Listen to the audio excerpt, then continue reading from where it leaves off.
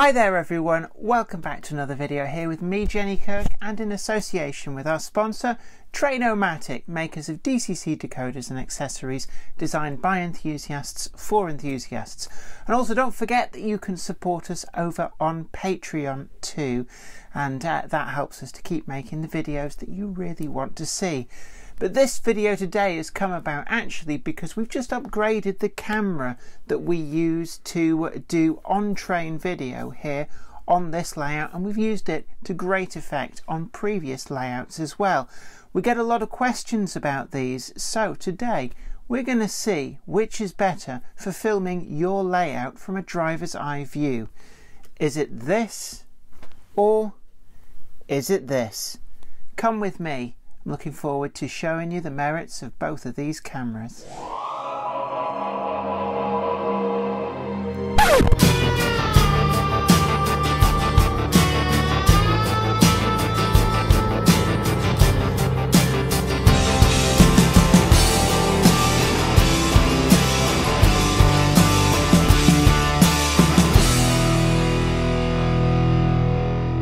The camera that we've been using actually for quite a few years is a Panasonic HX A1M, and it looks a bit like I've seen it referred to as a bullet cam, and it's quite big by modern standards, but back in the day this was tiny. Now it takes micro SD cards, so if I just unscrew the back, and you can see in there we've got the micro USB-B, I think that is, which allows us to charge it, and then a micro SD card just fits in. Now on top of the camera, and this is all watertight, or at least water resistant as well, which means that it's also really great for going outdoors with. But on the top we've got a microphone at the front there, which does tend to catch a lot of the wind noise unless you fit it with a Trump wig, and we've got one of those here, so we just put that over the top, and that cuts out all of that kind of wind whistling noise if you're wanting to film outdoors, and the lens still pokes through the end. It's really good back in its day. It does connect with a smartphone, and it connects using a short-range Wi-Fi signal, and that allows you to actually watch on your smartphone what the camera is actually seeing, and that can be quite useful for setting up shots because, as you see, there's no viewfinder on the camera itself. When you come to turn it on, I press the power button a couple of seconds, and we get a series of lights, and what you'll find is these give you an indication of the battery level. So given that they all came on, that shows it's fully charged, and then once it's gone through its boot up cycle, we've got little red lights on just to tell you what's going on. And essentially, easiest way to actually start recording, this button at the front, hold down, it beeps, and then that we know it is recording. So this is the camera watching you, watching me doing the camera, and we've got a cupboard monkey behind there. Press it again, stop recording, and press and hold down to turn it off, and the light will go out. So it's pretty easy and straightforward to use, but it's a circular shape, so it doesn't really sit very well on a flat surface. If you put that into a wagon, it's going to roll from side to side, and this is where the downside of this camera comes.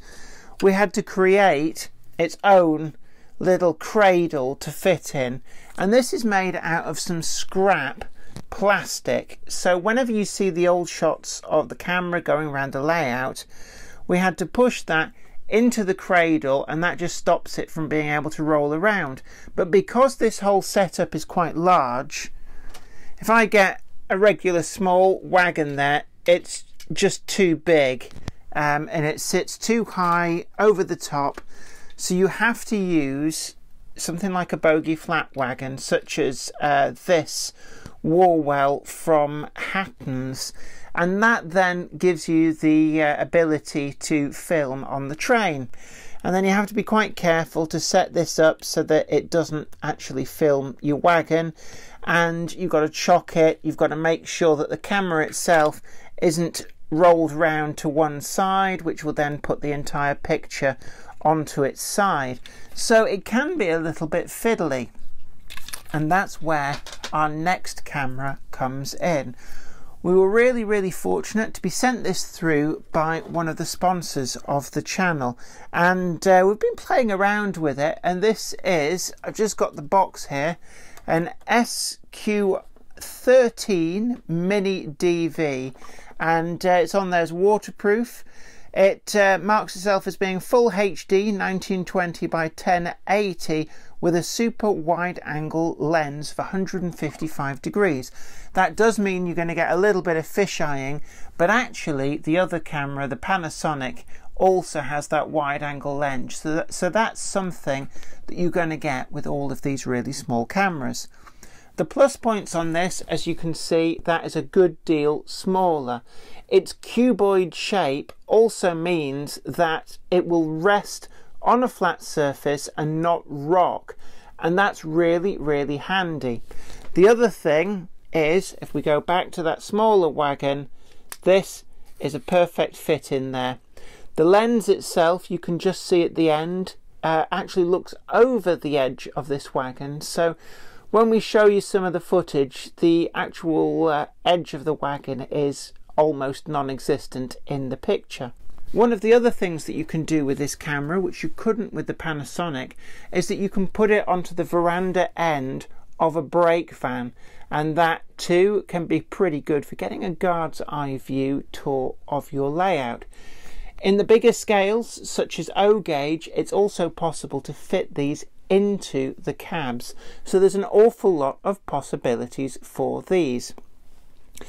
Again, it takes a micro SD card, although the instructions bill it as being a TF card. Now, TF stands for trans flash, and actually they're pretty much the same thing.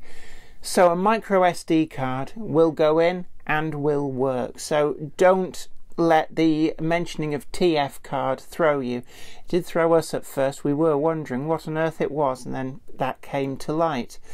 Getting this set up to record, you have to do through the app as far as we can tell. When we've been playing about with it, you have to connect this to your mobile smartphone. The problem we found with that is that the short range Wi-Fi signal that it is using to connect really is short range, and it can be very easily screened out by wooden objects and even yourself. If the camera passes one side of you and your mobile phone is being held at the other side of you, then you may suddenly find that the signal drops and the camera itself doesn't appear to be able to keep recording when it loses that signal. That said, the actual picture quality is really sharp. I found that the picture quality that came from this was a much higher quality than from the Panasonic, although you might expect that because there are a number of years that separate these two cameras. When it comes to the light reactivity, this camera gave a much nicer picture under low light conditions. The Panasonic can go a bit grainy when the light starts to reduce, and it doesn't react as quickly when it passes from light to dark and back again. We did find though that there were certain aspects of this camera that were a little bit harder to use when it came to everyday usage, so it's not quite as easy to use as the Panasonic camera. However, I guess you would very quickly get used to its quirks, and actually they're not a deal breaker in my view. One of the other things that I really like about this camera is if we go back to that small wagon, you can do something that we could never do with the Panasonic, and that is actually put it in the wagon sideways, and this has given a whole new view of the entire layout, and it's very reminiscent of being on a train journey looking out of the windows in the coaches, and I quite like being able to see the layout from that kind of an aspect. All told, can I recommend both of these cameras? Yes, I can. Now, the Panasonic, this particular version you won't find, but there is an updated one. It is still out there, and Panasonic is definitely a well-known brand name that you can trust. But these cameras are relatively inexpensive. You can find them in all manner of retailers online, and I thought that they gave pretty good value for money.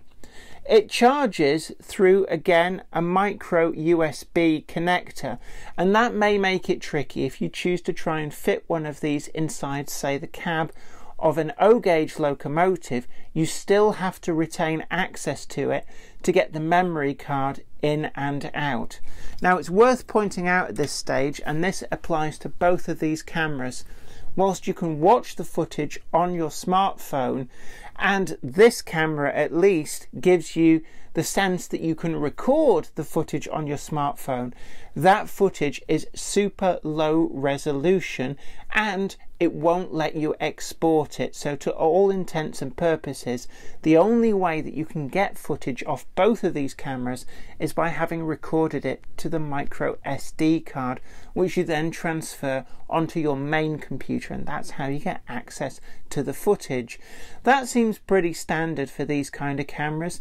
That low range Wi-Fi signal is something that, well, on the footage you can see when we film the smartphone screen and show that footage as we see it, you can see it does tend to drop a few frames here and there, and I guess that's just a limitation of the bandwidth, but it is a really nice feature.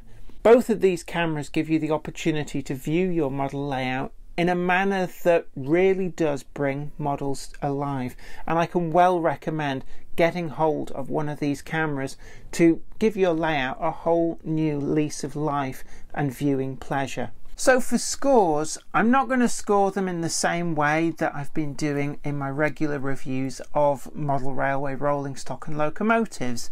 What I am going to do is give them a basic score out of 10. Now, the Panasonic camera, I found this very versatile and very reliable. It's not got the best of picture quality, especially when it comes to low light conditions, and there is no internal video smoothing, but it was very easy to use, a kind of clunk click every trip. And because you didn't have to connect it to your smartphone to be able to start and stop recordings, it actually meant this was very versatile for taking out and about. And we've actually even used it to get some footage from our sailing boat, and that's not really an activity that you want to be having to get your smartphone out of your pocket to mess about with. So overall, I would give this, I'd say, a good 7 out of 10. It does have limitations. Its size means that you have to be quite careful about the wagons that you use. It won't natively fit into things like guards van verandas or cabs of locomotives, and you can't really film sideways to get that passenger in a coach-eyed view out of the windows on the side. That said, it's given great sterling service. So can I recommend this one? Yes, I can. And actually the updated version, if it's as good as this, if not better, then certainly that is one to trust. This camera, I love its small size, and I also love the cuboid shape because it makes it so much easier to fit into wagons and the like, and for it to be a lot steadier. You can even plant it on the line side without it rolling about, and I just felt that that was a really simple yet useful feature. In terms of controls, well, even though it's got the buttons and the lights on the top, I felt that this need to log into it on your smartphone did limit its functionality a bit, and it'd be nice to try and figure out a way of getting it to just record remotely without needing that extra step. Its reactions to low light levels were really good. The picture was really sharp, and it was aided by that internal picture smoothing that goes on, which kind of goes a long way to get rid of any of those little jiggles and the kind of rumbling sensation that you would get coming up from the track through the wheels and transferred into the camera. Value for money is definitely there, and charging it up, we found all of that pretty easy. Taking a micro SD card as well does make it pretty versatile, but again, it's that low distance Wi-Fi signal that it seems to need to connect with, which really does pull this down. But I think that extra image quality and the extra versatility of how to position it on the train kind of brings it home and true. And I'm going to give this an 8 out of 10. I think it pips the Panasonic, but they are both worthy cameras. I hope that video has been really informative to you, and like me, I've always liked the idea of filming my model railway from an angle that adds to the realism, and what better way than a driver's or a guard's or even a passenger's eyes view of the layout going by. And both of these cameras really have fit the bill for that, and if it inspires you to go out and get yourself one of these cameras, you're not going to be disappointed. Don't forget that you can check us out on Patreon and help us to make the videos that you want to watch. I'd love to hear from you in your comments down below. What do you think about these cameras? And also, if you know of any other cameras that you have used to great effect on your model railway, do share that in the comments and let other people know about the other great products that are out there. But until next time, don't forget to like this video, share it too, and subscribe to the channel. You'll be the first to know about new videos as and when they go up. But until next time, this is me, Kirk, saying bye for now. Today's video is sponsored by Train-O-Matic, makers of DCC decoders designed to be fully compatible with every manufacturer's locomotive. Visit train-o-matic.com to browse the full range and see what they've got suitable for you.